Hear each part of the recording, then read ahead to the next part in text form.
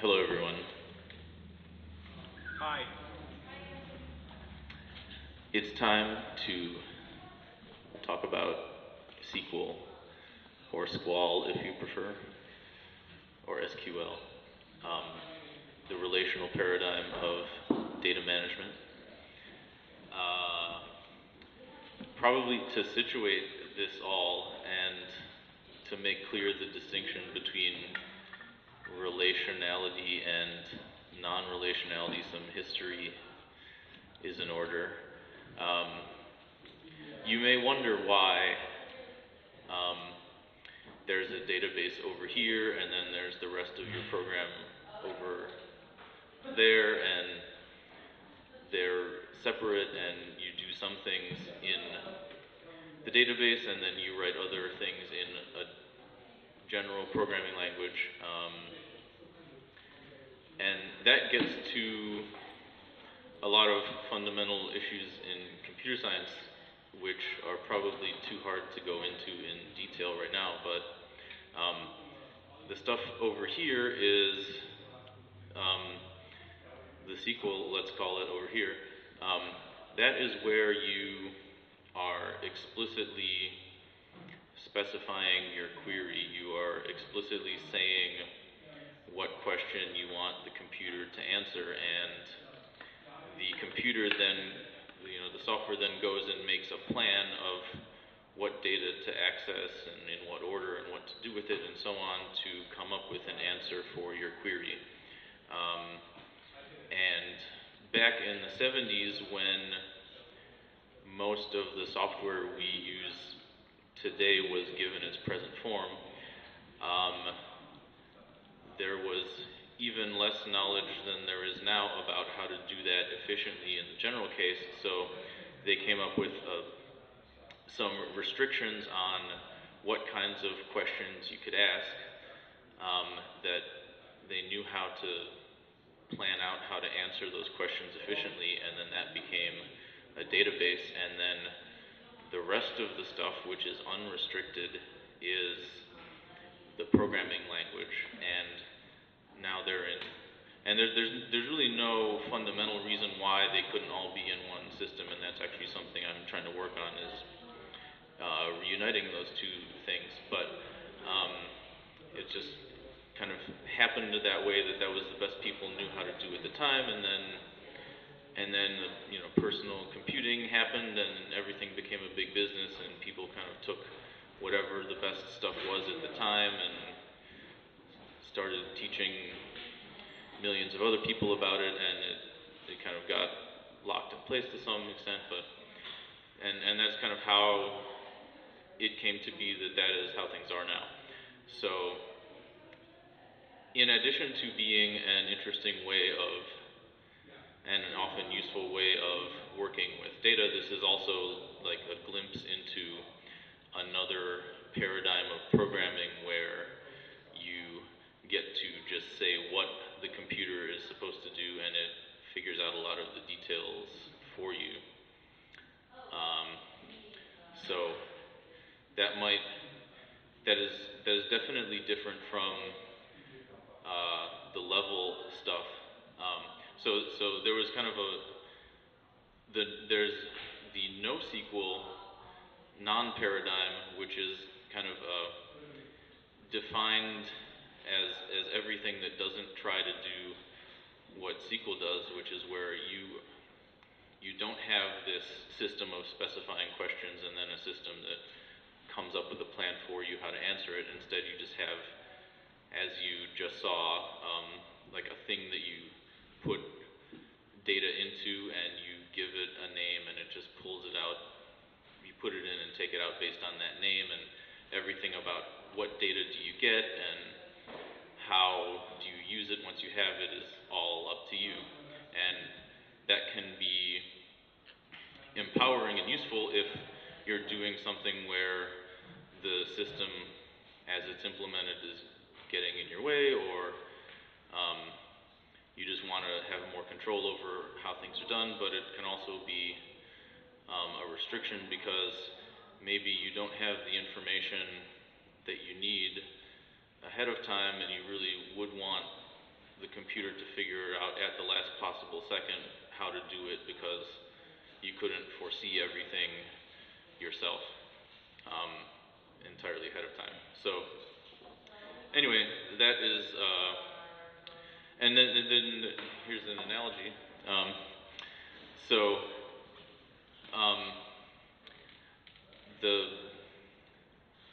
the contrast between the two paradigms, I think you can imagine in terms of like trying to look at a painting, and in the one case, the painting is like your goal is to paint a certain image, and the way you paint it is you pick up paint and you put it on a certain part of the canvas, and you do this in a certain order so that the image comes together properly. And when you learn the art of painting, you learn how to do this well. But like the painting is that final image that has all of the elements brought together in the right way, and that's what you are generally focused on when you're doing something, or if you're building anything, there's something analogous that's going on.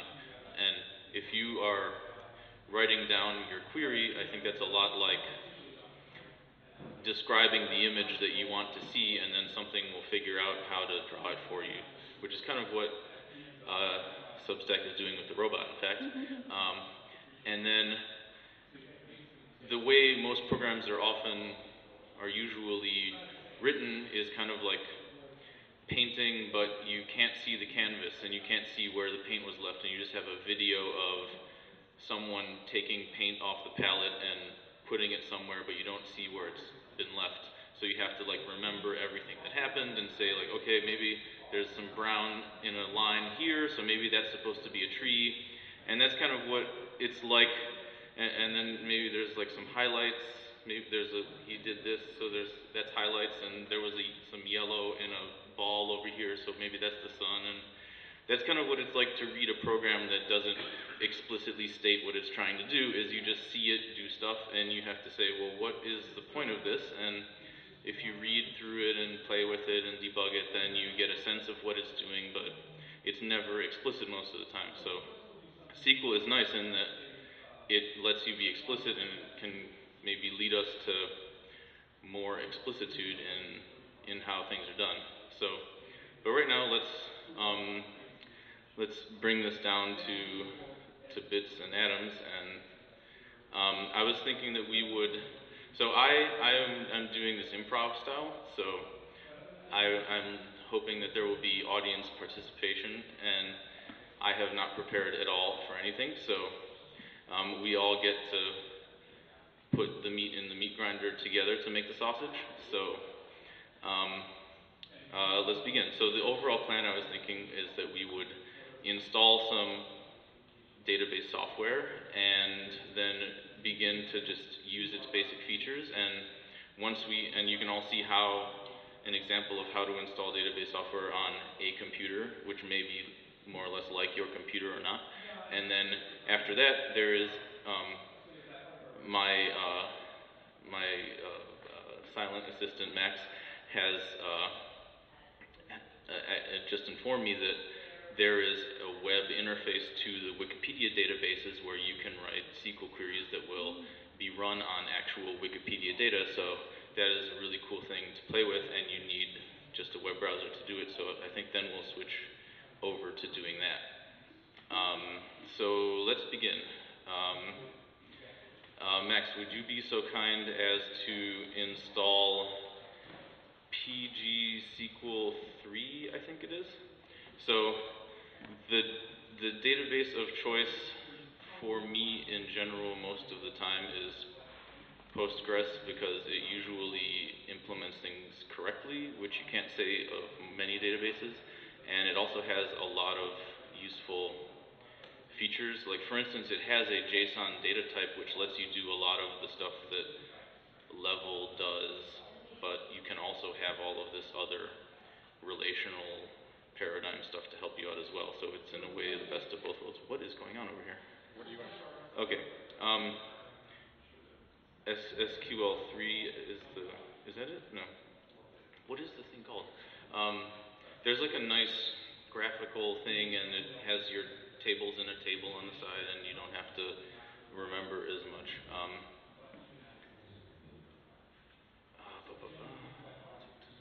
Oh, you know what? I think it'll recommend it if you.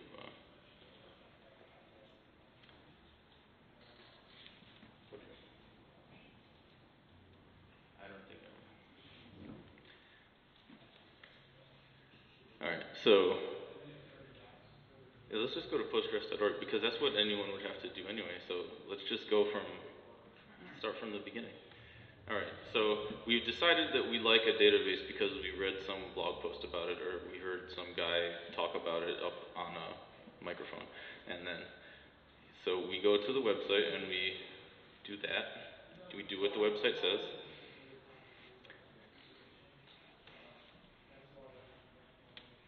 Oh, really? You're 6 versions behind. Yeah. Just eliminate the version, maybe that'll work. There we go. Okay, there's, where is it? Oh.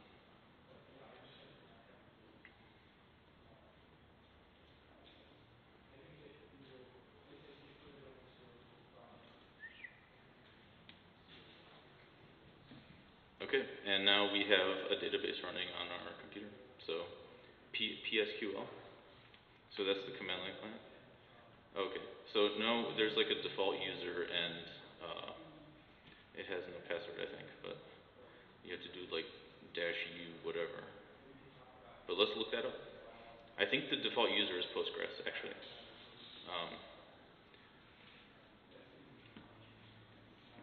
Okay, try Postgres with no password.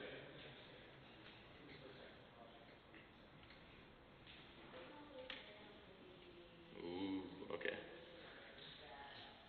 Now we get to look up answers to error messages online, which is another fun part of things. Okay, so what was W? No password. Oh, okay.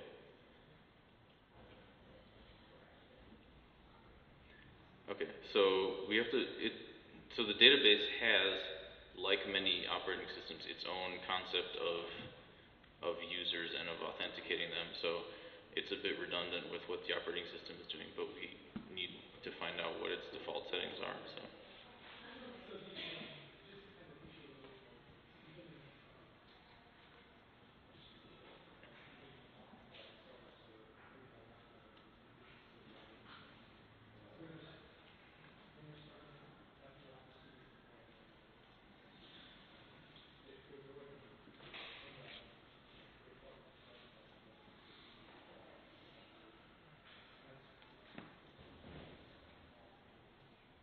Yeah, the default is Postgres, right?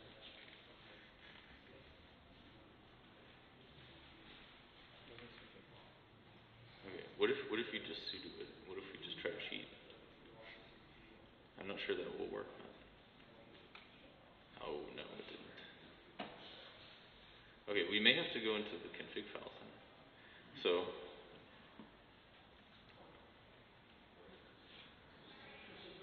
there we go. Oh, it has first steps.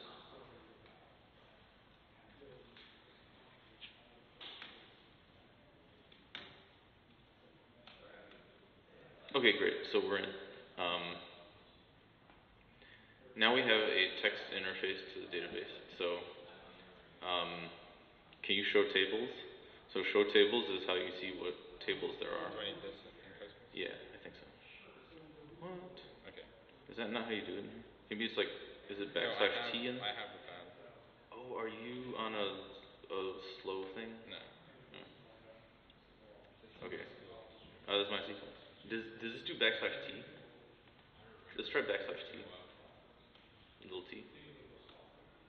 Okay, that's not it. That's definitely not it. Okay. Oh no, maybe it has like a meta table of tables because they do everything with tables. So I think it's like select star from table.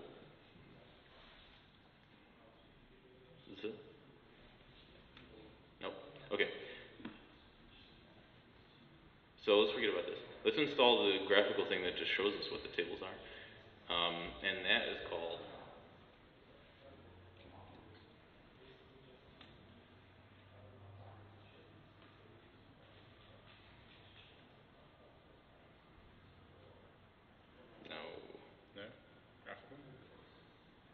No, it's a PG admin 3. That's what it's, there we go. Control D.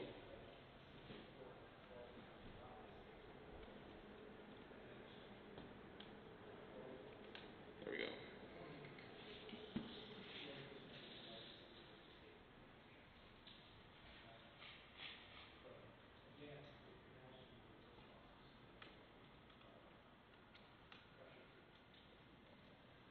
All right, half an elephant. There we go.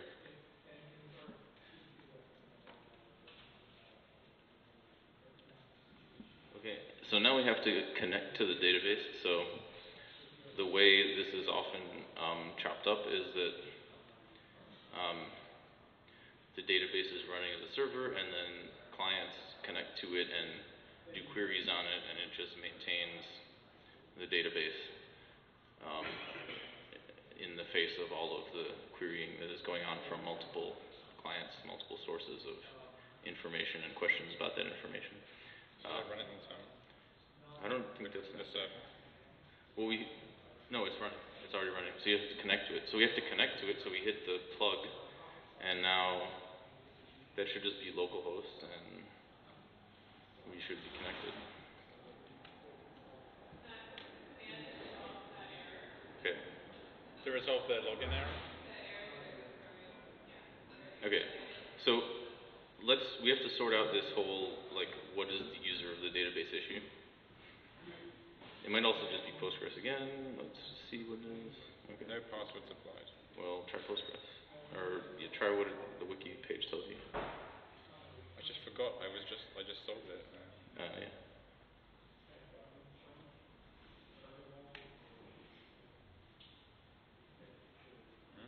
That may not be it.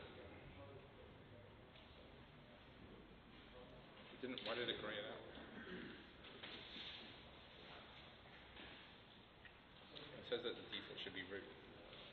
No, that's the username. Okay. Root. Okay, so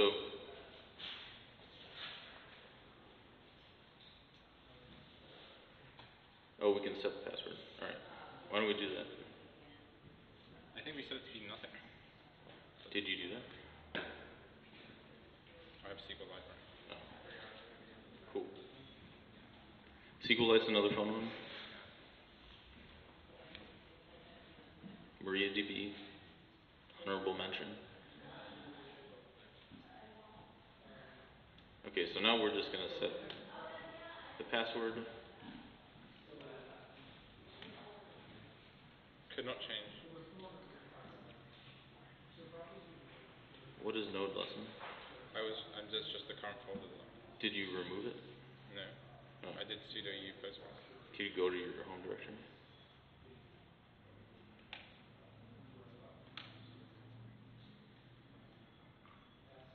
There is no. Okay, this is it. Yeah. But no hash. Okay. A. Great. Hey. Now we go back here. A. How does Localhost. Okay. Great. All right, and we're in. So now we have this nice left bar that tells us everything about what we want to know. So we have one database named Postgres. So the way things are structured in this is that a database is a collection of tables mainly and other things, and a table is a set of things that you can know about something and what they are. So the columns are things traits that something has, and then the rows are those things and what their traits are. So you could have like an identifier and then a long name of something. Well, let's make this less hypothetical. What is something that we would like to answer questions about, audience? Cooking, dungeon exploration? dungeon exploration. people who have starred in movies with Kevin Bacon transitively. That one's actually hard. So one of the things that you cannot do in relational databases is unbounded recursion, and if you want to search in an open-ended way a set of relationships where you don't know how many steps in you have to go, that's unbounded recursion. You can't do that very easily or really at all in the relational model. So that's not to Kevin Bacon.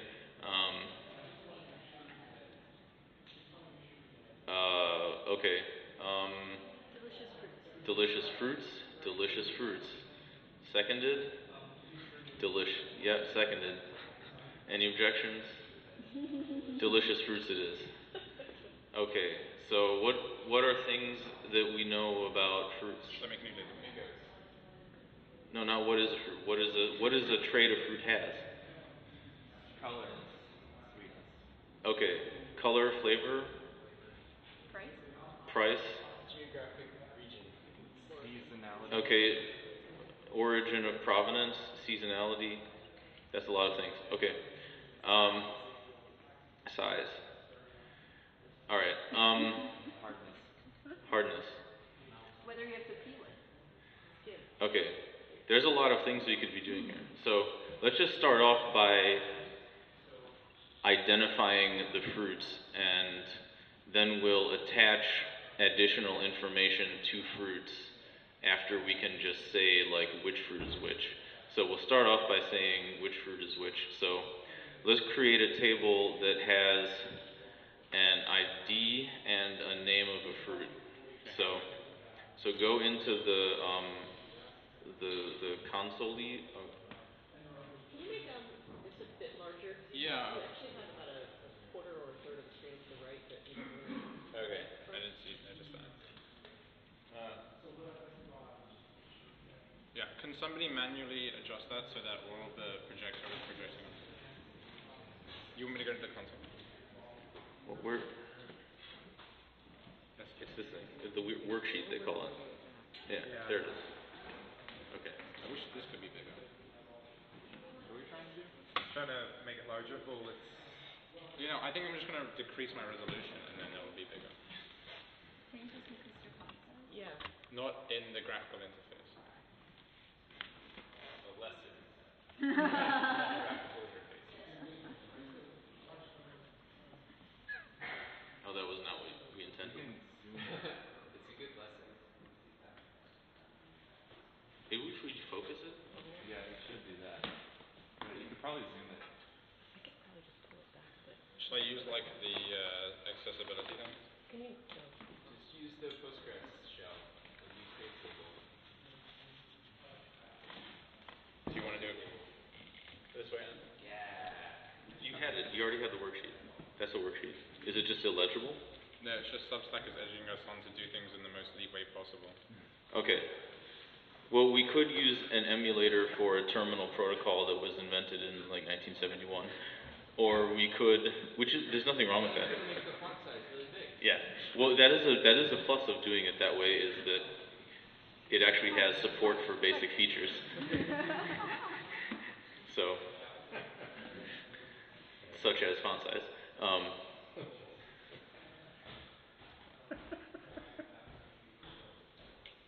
I just want to say, I think this presentation is very representative of my experience with SQL databases. Yeah. Well, I wanted to give an unfiltered look at what it is like to work with these kinds of tools. So, We've gotten that. yeah. Well done. Like, you need to know what you're getting into, and you should at least know the way to just bludgeon your way through the first few obstacles that you'll encounter.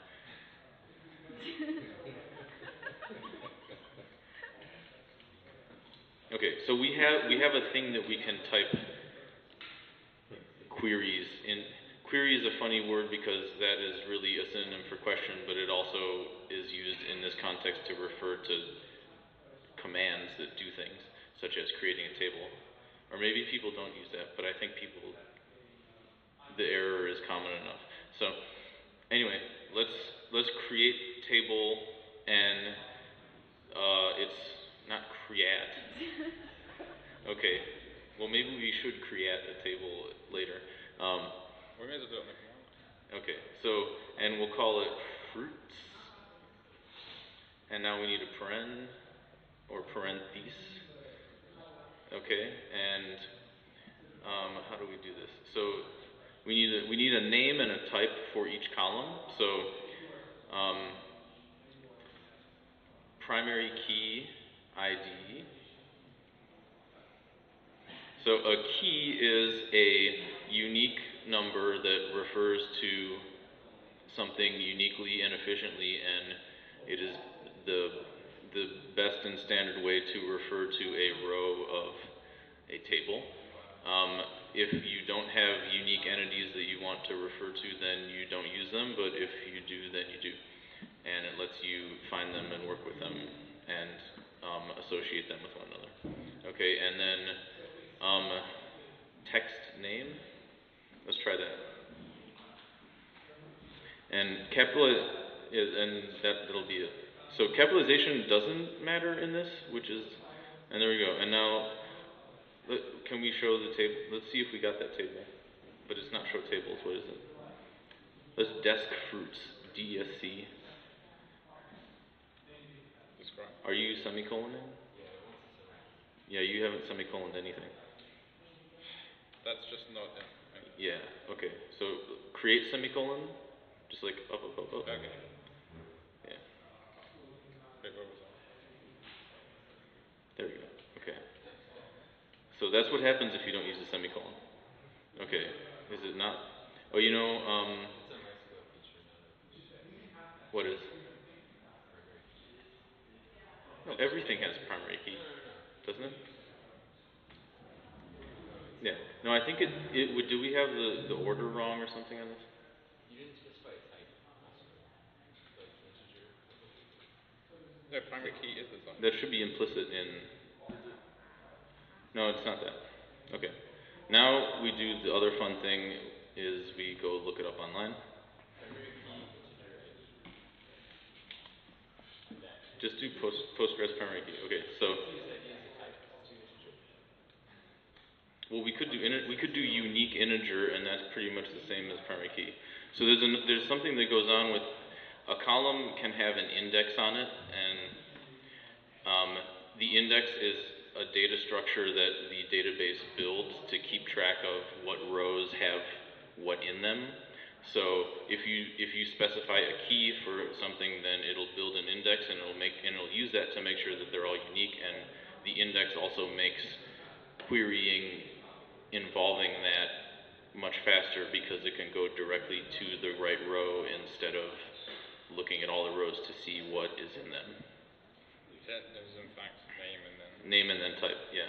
So the order is name and then type. Okay. Okay, so integer, yeah. Okay, you were right. Great. Okay. Now, desk fruits. Is it desk and not describe? I think it is, yeah. Okay, maybe it's neither. Maybe it's \d or something. There you go. Boom. Okay, what does it look like it is? Oh, it has show. Oh. No, show is for like the settings of the. So it's not describe what it's declare? Explain? No, I don't think so. That's explain a query. That's like explain is like if you are doing a query, it will show you the plan that it has come up with to answer the query. Can you just select start from fruits? That'll print it as well, right? Yeah. Okay, so we have nothing in fruits, and as we had hoped, it has an ID and a name. So let's start the naming fruits game. Mangoes we heard before, so we do insert into fruits. Just type name mangoes. mango and quote it, single quotes in SQL. Okay. Why didn't it? Oh, you have to like auto increment it or something. Okay, so let's just put it in then. So I think you can specify it to like automatically. Okay, do you want to do that? Alter table. Okay. So we forgot to make it auto incrementing IDs, so let's fix that. So then after you have created a table, you can alter a table, and that's what we're going to do.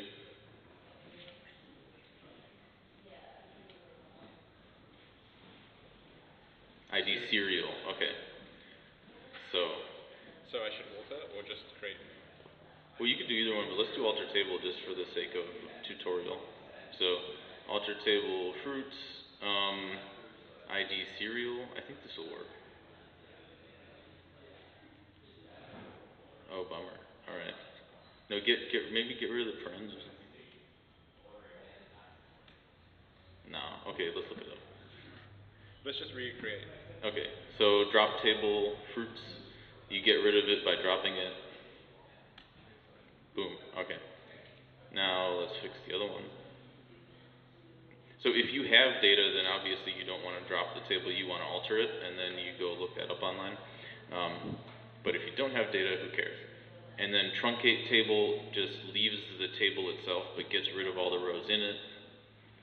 And then if you just want to delete specific things, then that's delete from table where something is true, like where ID is thing or where whatever. So now we're going to put mangoes in. Yeah. Okay, we got mango. Okay, so let's select star again to see what's in. So yeah. So select is how you get the data out, and star says show me every column from the results that I get. It's not telling you what results, it's telling you what to show about the results. And then if you just do select star from fruits, that just does everything, so that's usually not what you want to do. So let's do select star from fruits where name equals mango, which in this case happens to be the same thing. But equals or like? it's either one, but they're slightly different. So like does a match, like a regex match. But okay. So that is where, and then equals should also work. Okay. So yeah. So it's in there for sure. So let's get more fruits in there. Kiwi.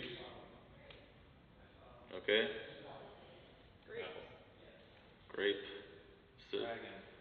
Apple. Avocado. Dragon. Durian. What? That What? was useful. Durian. Oh, durian. Those are nasty. Avocado. Okay. Gotta have Can we make a nastiness table? Nothing. Yeah. Well, that's a table. Okay. So let's see what we've done. How about just select name from fruits, and then because we don't care about these IDs really. Okay. There we go. So we got mango, kiwi, grapes, dragon, durian. Okay. Now, yeah. I was just curious, is there a way to like make that into like an array so you don't have to keep, can you do it fast? Like, Look, Substack has given you unreal expectations for how quickly people should type on the terminal. no, what I'm saying is there a way to add like multiple fruits, like on a single line, or multiple? Multiple insert statements. In one. Can you insert multiple fruits with one argument? I feel like I've done this before.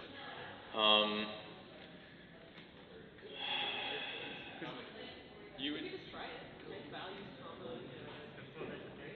No, but so what this insert into is it's saying the first is the columns, and then the second thing is what goes into those columns in the same order. So batch inserts, I think if you wanted to do that, you just like create a transaction and have a bunch of insert lines, but yeah, I don't think you can do you think you would do that? be doing it in another language, and then you would be looping over it, inserting the variable name. Yeah.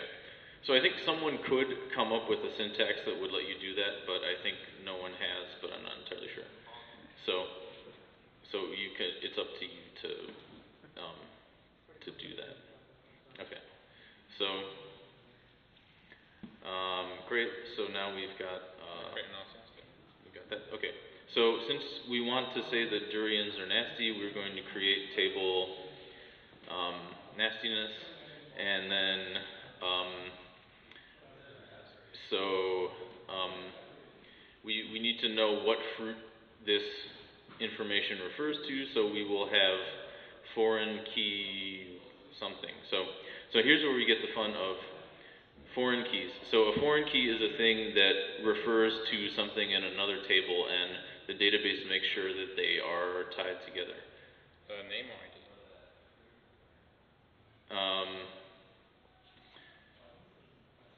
Yeah. Then we have to tell it what table it's a foreign key on. Okay, let's go on to the onlines and see what the syntax for this is.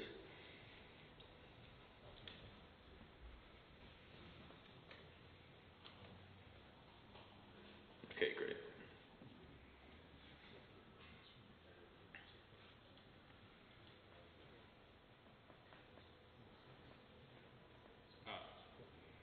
References. Okay, so great.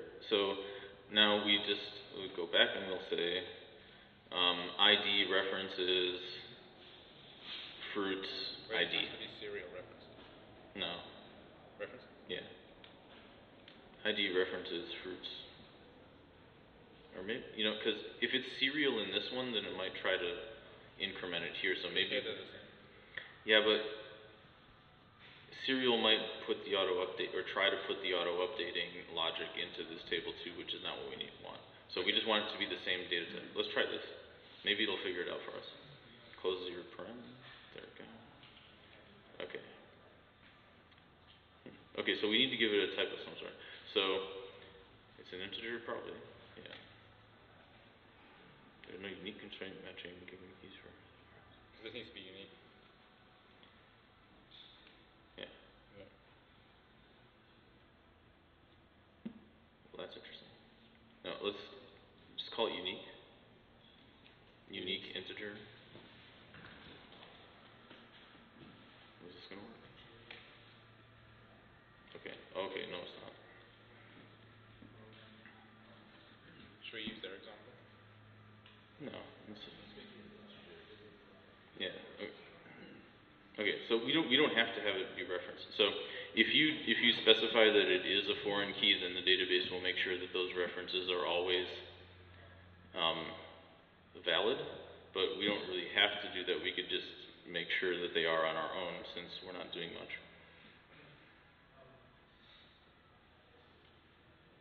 Why is that?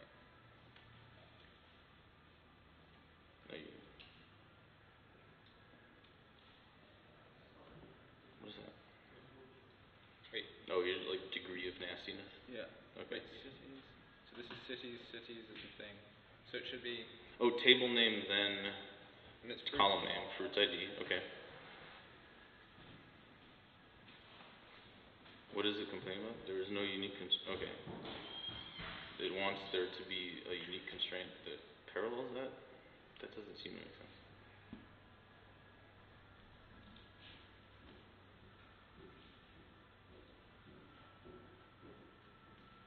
Okay. That one might work actually.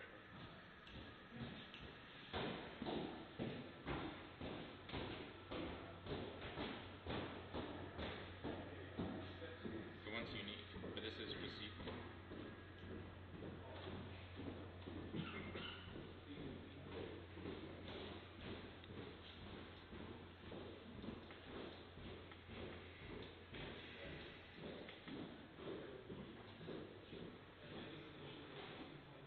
Okay.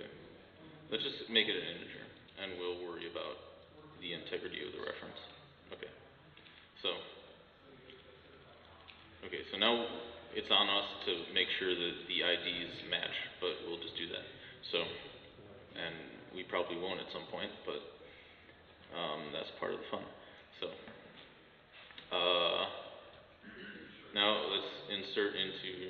nastiness of, and we can do a subselect here too. Let's select ID where, no, hold on.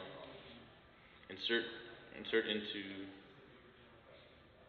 okay, first let's make a row, insert into nastiness name, No ID. or ID, and then, what is it, degree?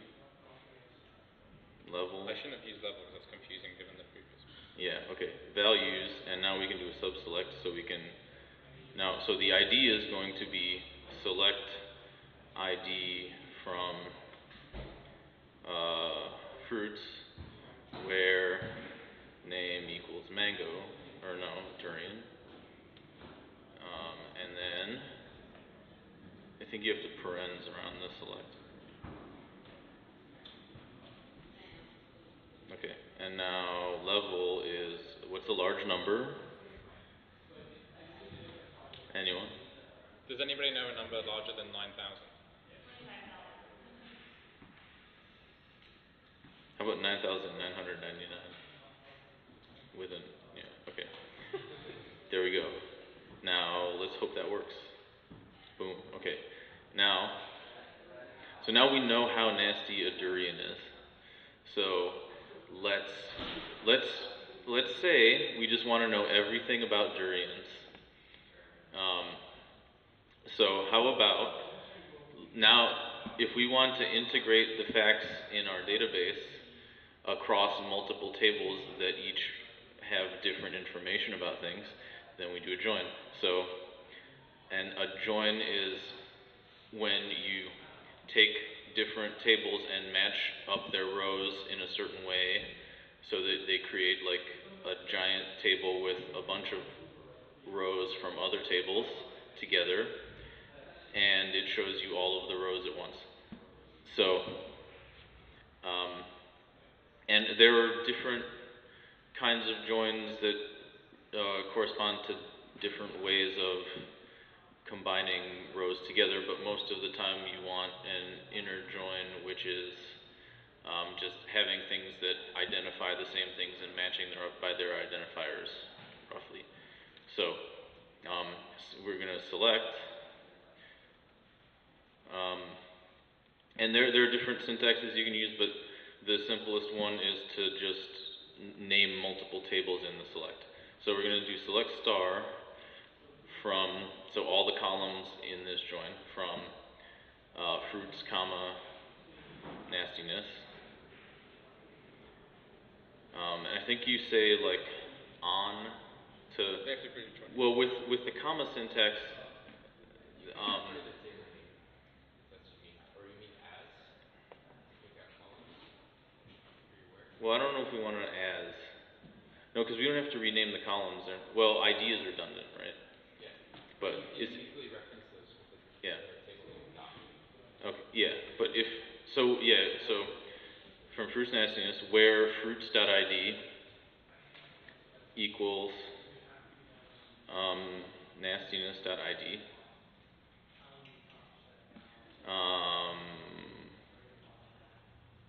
That's it. Oh, okay, yeah, where, because we just, name equals durian. You mean and? Oh yeah, and name equals durian. Where name or? No, not where again, just and.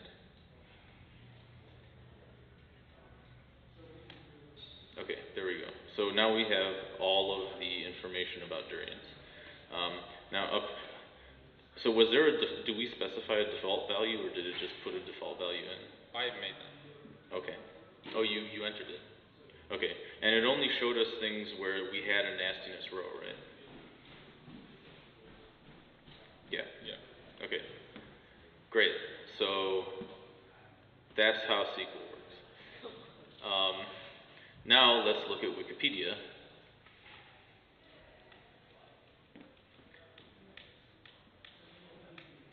So here is a database that is not about silly fruits, but it's about every silly fact about every silly thing ever, and it's Wikipedia. So now we can ask and answer any question about anything in the known universe. So let's see all of the tables that Wikipedia has. This is taking quite a long time. Okay. So there are 108 tables. Do you know offhand what the interesting ones are? So Page and category. okay. And external link. So like this is geotags, which means that that page has geocoordinates. This is if an image is on that page. IW is interwiki links, but that's connecting languages. Language links. Math means that there has some mathematical notation on it. I think an interesting one is page. So just to give you a default example, let's describe page. And by the way, you can visit this yourself at foray.wmflabs.org. WMF is Wikimedia Foundation. Okay, so the schema for the page table is, and this, by the way, is not all of Wikipedia, it's just the metadata about articles. So there is a thing that's a var binary that I don't know what it is. There's a page counter, so I don't know what that is either actually. But the page ID is typically something, this is an integer that's 8 digits long and it's unsigned, so it could be negative. And this value indicates if it can be left null or not. No, it can't be negative. Oh, it's unsigned. Oh, it's unsigned, so it can't be negative. Go on. Page is new, page is a redirect. Page, the latest revision of the page. If a thing probably that runs to update the links has been run on it. I don't know what some of those things are, but an interesting one is page title and page ID. So.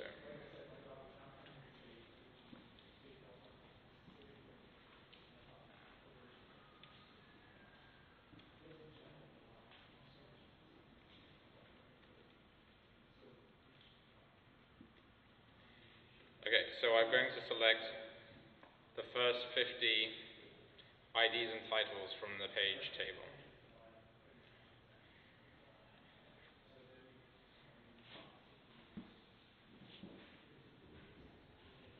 Okay, so this page is on chuk chuk chuk. That's the internal page ID. These are the first things. This is an album by that title. There's something called Bang. Da-da. Oh, we should do sorting of results too. Okay, so let's sort this. Yeah.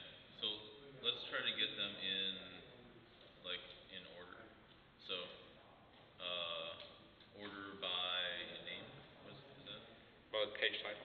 Oh yeah. But we already have page title. Yeah. Well, let's order by page title descending, and then see the last lexicographically pages first. Okay.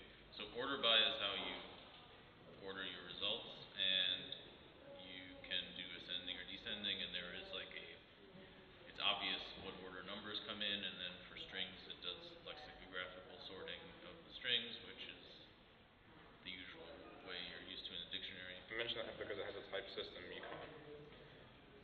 One is different than the none. Okay, also in level DB, this has a type system on it, as you can see, because these things had, what did I get wrong?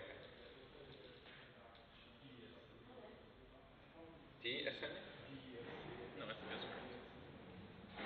Let's read the agreement. I have ascending. Yeah. Oh, it doesn't tell you?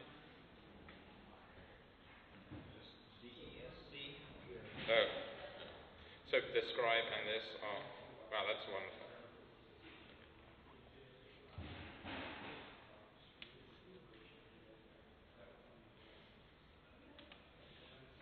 Oh, it comes before limit, not after limit.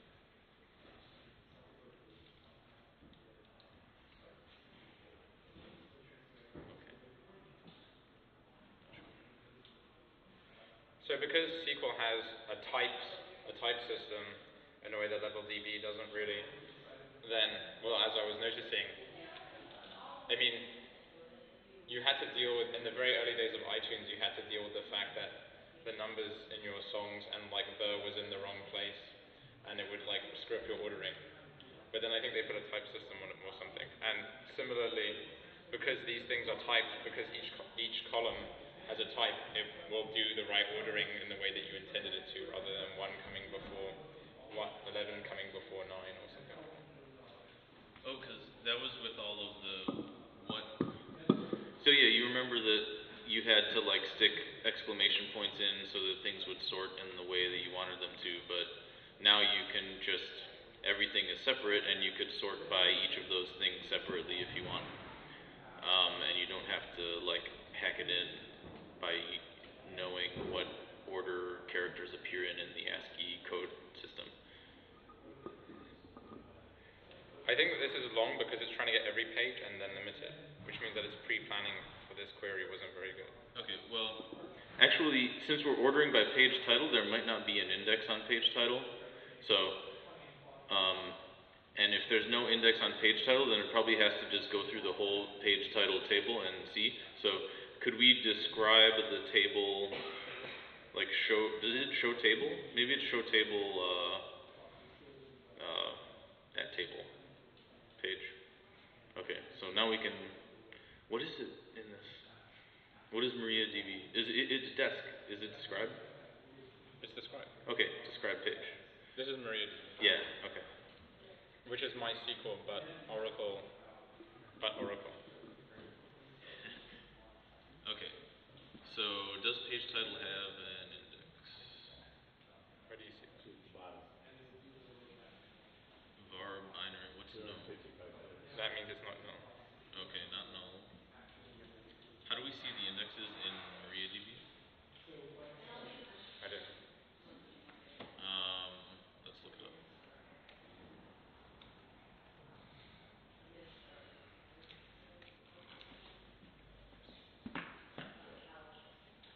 Okay, there we go. Show indexes from table name. That's weird.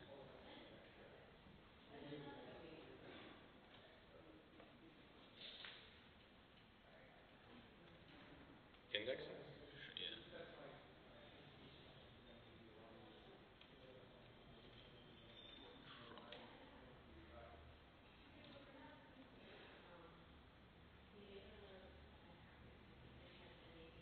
There's no indexes on this.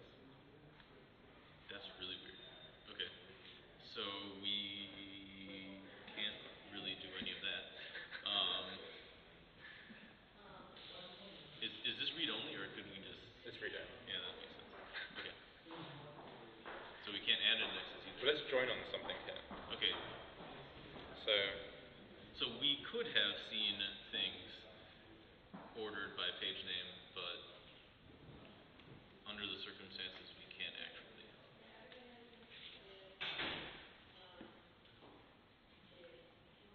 Okay, so now we can see what external links. Okay, so this is the link ID, and this EL from is a page ID number. Okay, this is interesting. So like this is housing, an external link to housing.berkeley.edu is on this page. So now we should join on this EL from and the page IDs and get the names. So, how do we do that? We should just do page, comma, external links, and we could do select star. And What was it? where EL, what is it? EL from, or external links dot, well there's only one EL from, so it knows what it is.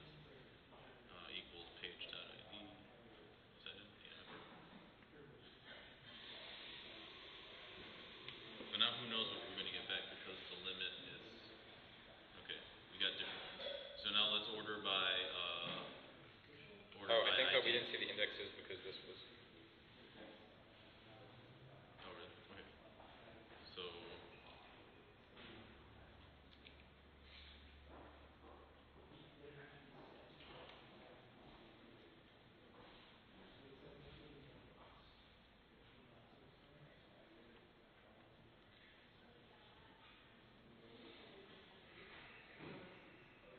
I mean, so the real magic of SQL is that you don't write for loops. which you would otherwise do if you had stored all of this in arrays. That's how I understand it. It just takes so long. Sometimes these are like 4-minute queries because the databases are so big. But let's just go back. Well, so Let's leave this cooking. is there not even an index on the page ID? That seems almost perverse. Or did they just not copy them over?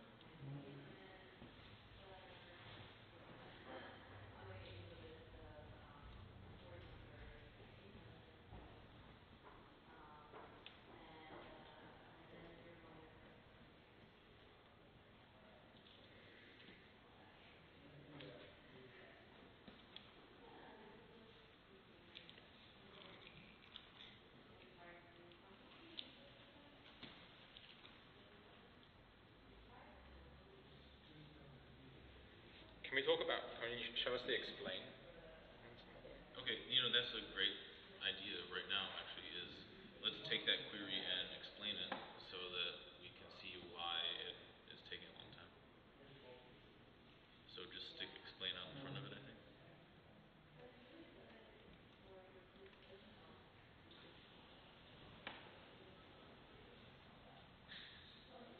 Oh, really? Okay, let's do it on this thing. Okay.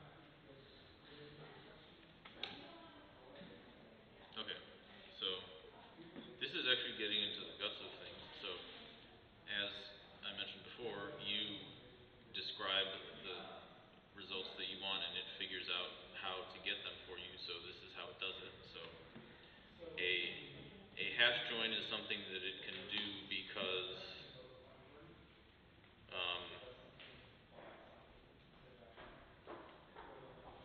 they're indexed, so it can build a table of them.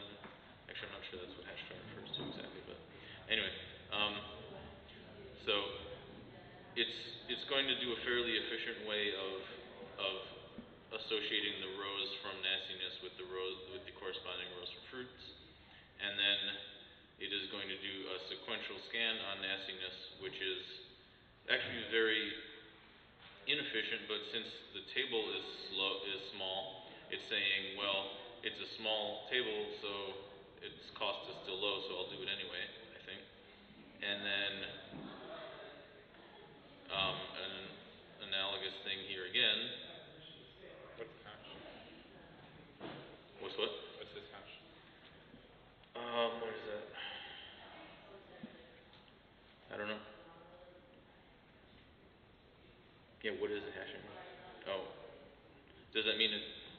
Okay, so it's trying to do a hash join, and then within that, it's scanning nastiness to get the IDs, I guess, and then sticking them in a hash table, and then it's scanning fruits to find the same thing in fruits, and it did nastiness first, I think, because nastiness is a smaller table, and now it checks that set to just do name equal to durian. Okay, that makes sense. Probably not something that you could come up with or like think about how you could come up with. So like if you were using LevelDB, then you would write that instead of select blah blah blah, or you would write something like it that does the same thing but maybe is easier to read but slower. So that is the work that has been done for you. Completely. Yes. So how about that, folks? Are there any questions or comments or concerns? When would you use one database versus the other? Yeah, what would you use this for? What would you use what for? This particular relational example of what would you want to use this for? What is a relational database good for? It is good for storing information and retrieving it according to what you want to know about it. But that's very general. So often, if you are writing a website, you will stick the content of your website in, and you will have like a table for users, and you will have a table for posts written by users, and that will be the ID of the user ID will be attached to the post, for instance, and then that is like your WordPress or your Facebook or whatever. And what else have? That's kind of all anyone ever writes. So I don't know. If you run a bureaucracy, you will have already come up with these forms, and so you can just directly translate the form into tables, and then you can query them, and you can come up with statistics about whatever your bureaucracy is tracking. Max is actually using stuff a lot like this to answer questions about the way gender and other traits play into Wikipedia subject matter and authorship, right? Well, I'm going to talk about the data frame later on, which is like a similar but not persistent model of how you might store data. Okay. Tabular data. Which is this tabular data? Yes, I guess tables. so, yeah. Well, I don't know. If you think that a key value pair is a good method, like, could you imagine everything, all of these 108 tables being stored as key value pairs with exclamation points in between each thing? I mean, like, this is a heavier thing, and it's less, it's more, it can do more and has more, it's more expensive in how long it takes to set up, etc. But I think that it's a lot cleaner in the way that you would eventually, that it would scale to new things, because you wouldn't have to go, like, you can alter your schema without having to, like, insert a table, and then, like you saw that we know that the user was at the second position of when we split on the bank, but that may not become true, and so it would be better to just, that you wouldn't have to worry about having to go back and change all those 2s into 3s if you were going to insert something somewhere.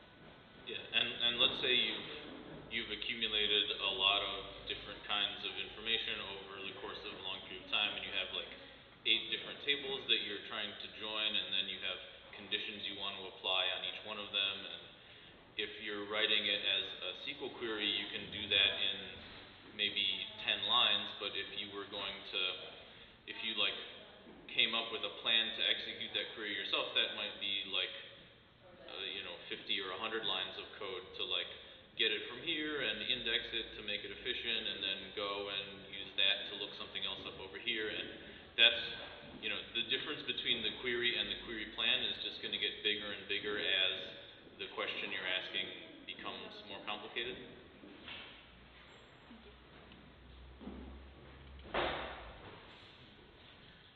Yeah.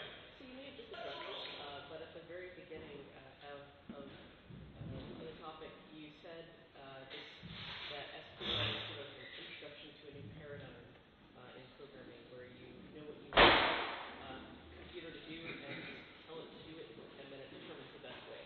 Can you kind of make the connection between that statement and what you've shown us here, and then also can you address like keeping the potential of keeping your own like, what is the role of the first example that you guys used in creating the proofs, and then this, I guess, public repository? Would you be able to keep your own tables sort of private, and that's kind of the whole point? So that's 2 questions that I've... Okay, so two questions. One is, what does this have to do with the general idea mentioned earlier of saying what you want to do and having the computer to figure out how? And then second question is, I didn't understand it. It's like, what do the fruits have to do with Wikipedia, I guess? The fruits was just, I think I wanted to do that so that we would really start from the absolute beginning, so that you would see how to set everything up, and then the Wikipedia is actual, real data that has been accumulated for a long time, and that you can actually do real things with. So now the first question. mentioned before, the SQL way of doing things has been restricted in certain ways to make searching for a plan a fairly tractable problem without using very sophisticated techniques. So and you remember from the query plan, there's this idea of what the cost is of doing a certain thing a certain way in a certain context, and then there's this high-level idea of what the goal is. So like the goal is to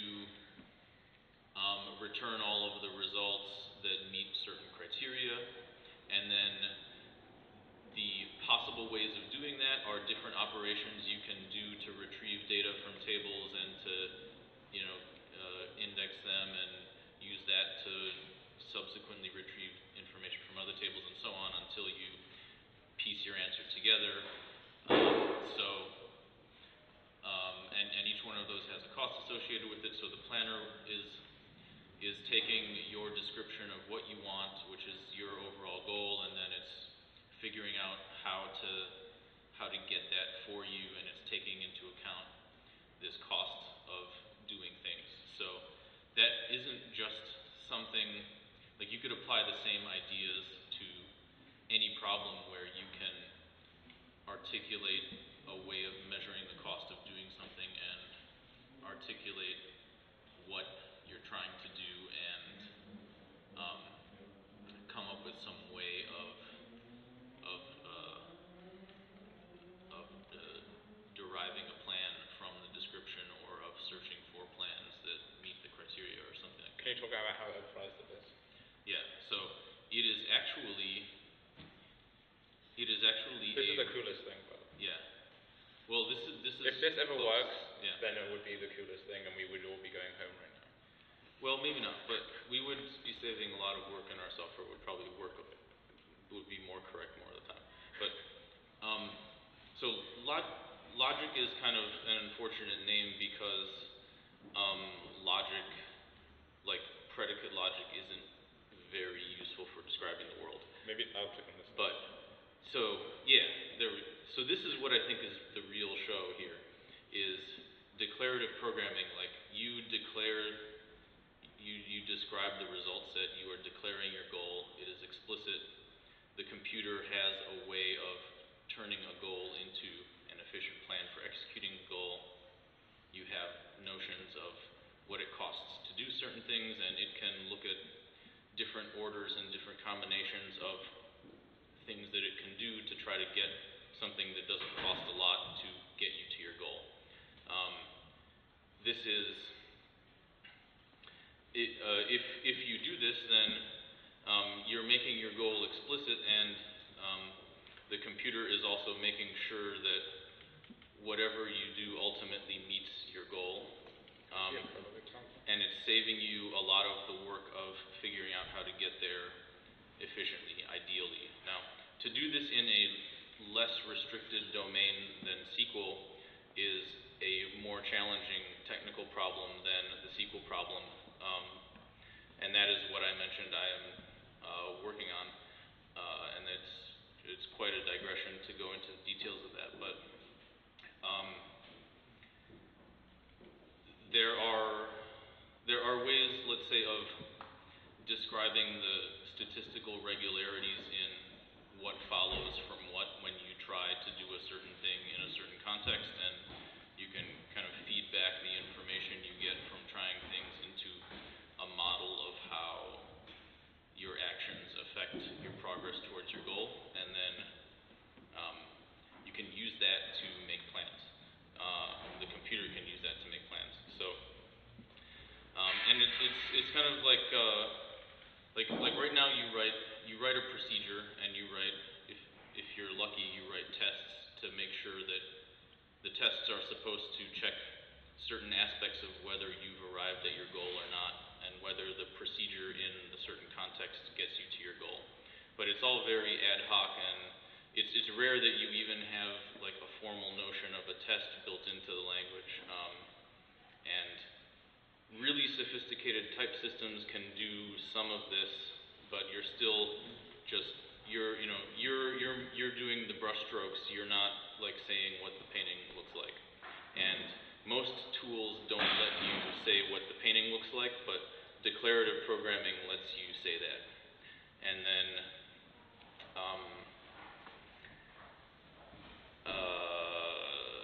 does that answer your question better? A whole different world, but thank you for an introduction to it. Yeah. Declarative programming is a whole different world. So, and you can, there's actually a hybrid system that I saw lately, which was, it came out of Viewpoints Research Institute, which is strongly associated with Alan Kay, who is the guy who made Smalltalk, one of the people who made Smalltalk a while ago, which is one of the more flexible and easier to use programming languages and more concise ones that has ever existed. And this was by Hassam Samimi, who's also in the same institute, but is like a recent graduate of a PhD program, I think, who's now doing research there. And he just took Java and added an explicit goal to the methods in Java. So it'll do the procedure that you tell it to do. It'll run your code if you specify any. If you don't, it'll just search. But it'll also just run your code, and then it'll check at the end to see, did it meet the condition that you specified? And if not, then before failing, it will try to search for a result that does meet that condition and use that instead of the wrong one that your code came up with. So even if, and so this is a way that these two, the like procedural and declarative programming could work together, is that you could state your goal explicitly, and there could be a general purpose way of going from starting conditions to goals that is built into the system, and then you could also specify a specific procedure, and the system could take your procedure into account, and it could also fall back to this general way of getting to goals. And that is a very intriguing thing, because you wouldn't have to rely implicitly on your having come up with something that actually achieves what you're trying to achieve. It would actually be something that the system is looking out for on your behalf.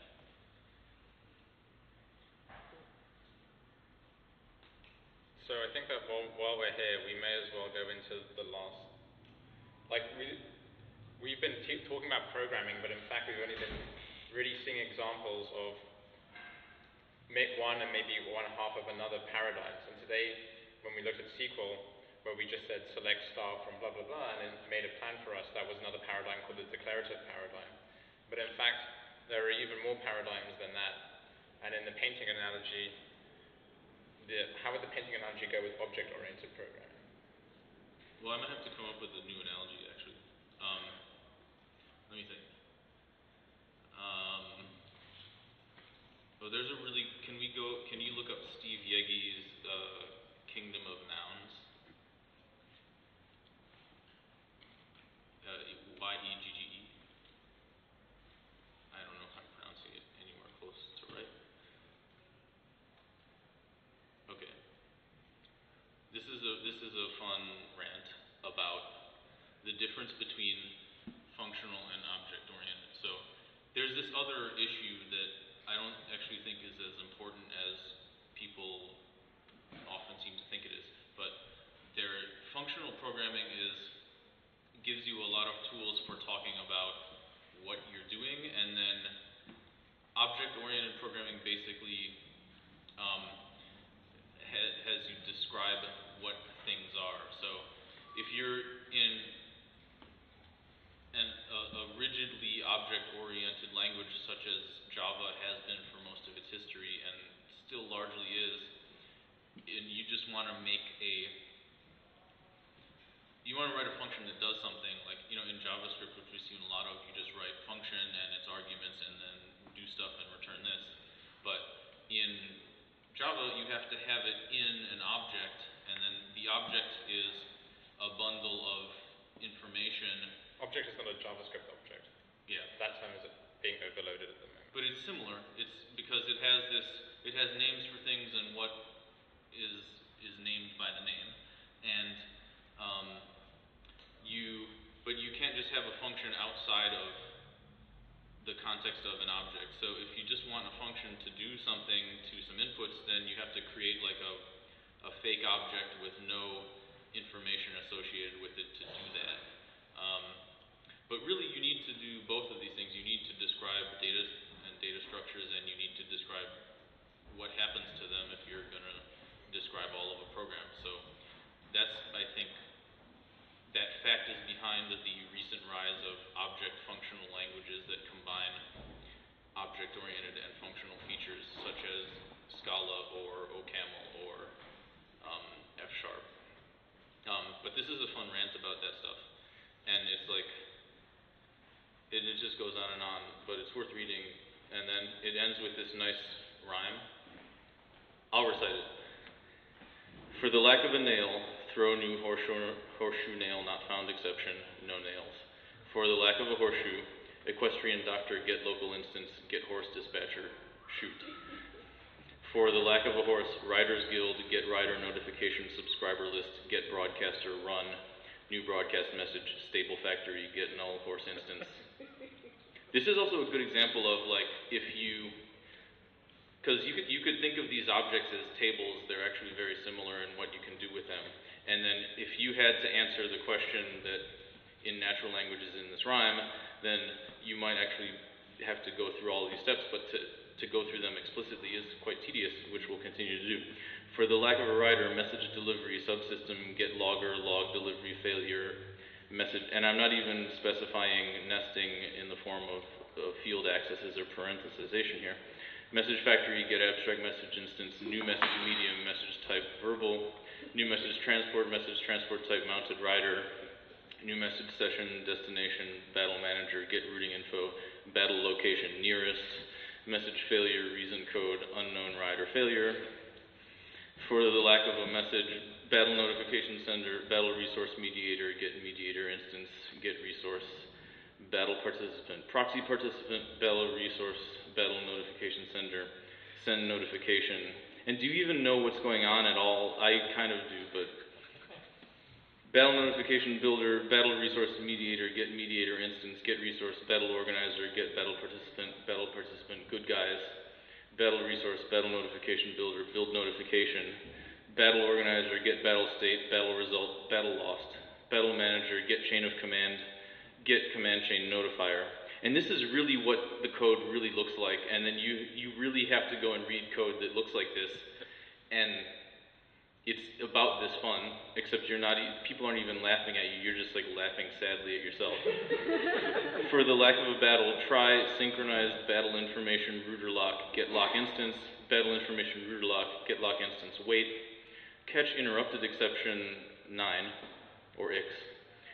If battle session manager, get battle status, battle resource, get localized battle resource, locale, get default, battle context, create context, kingdom, get master battle coordinator instance, new tweed beetle, puddle, paddle, battle, populate. I can't believe I said that right the first time. Region manager, get armpit province, armpit leftmost, battle status lost. If logger is loggable, level totally screwed, logger, log screwage, battle logger, create battle log message, battle status formatter, format battle status, lost war, locale, get default. It's almost done. For the lack of a war, new service execution, join point, distributed query analyzer, forward query result, notification schema manager, get abstract schema mapper, new publish subscribe notification schema, get schema proxy, execute publish subscribe query plan, notification schema alert, new notification schema priority, max priority, new publisher message, message factory, get abstract message, message type written, new message transport type wounded survivor, new message session destination manager, get null destination for query plan, distributed war machine, get party role manager, get registered parties, party role manager, party king, party role manager, party general, party role manager, party embat, or all those things. Get query result, priority message dispatcher, get priority dispatch instance, wait for service, all for the lack of a horseshoe nail. Okay, that might be the first ever dramatic reading of that poem. Okay. can't really top that, so I'm done. Thanks.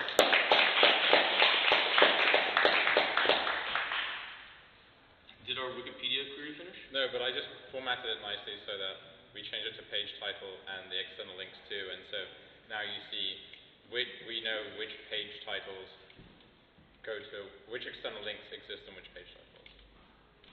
So I'll be glad to help you out with more of that later. Okay, great. So if you want to query Wikipedia or another thing, then here we are. So that should be not very convincing, but possibly funny